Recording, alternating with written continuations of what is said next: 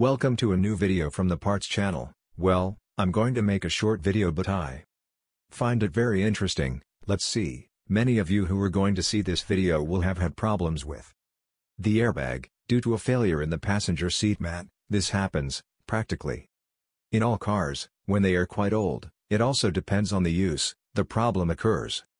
You know, because the sensors on the seat mat fail, and it lights up on the dashboard of controls, the airbag warning light, and then, there are those who solve it by changing the mat, taking it to an upholsterer and having them install it. There are also those who install some emulators.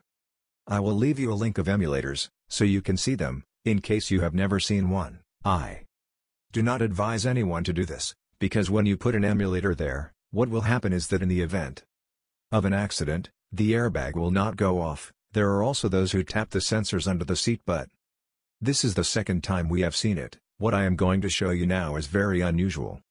This is a Mercedes. They have brought this imported Mercedes to the workshop. It is brought from outside with a problem in one of the passenger seat rails. In the end, the problem was that it had a coin embedded inside. That was all the problem I had. But look, when we bent down to look under the seat, look at what was under there. We have shown it to the client, and he says, shouldn't that be installed inside the seat? Indeed. What you have seen down here, I'm going to put it again so that you can see it. This is a mat.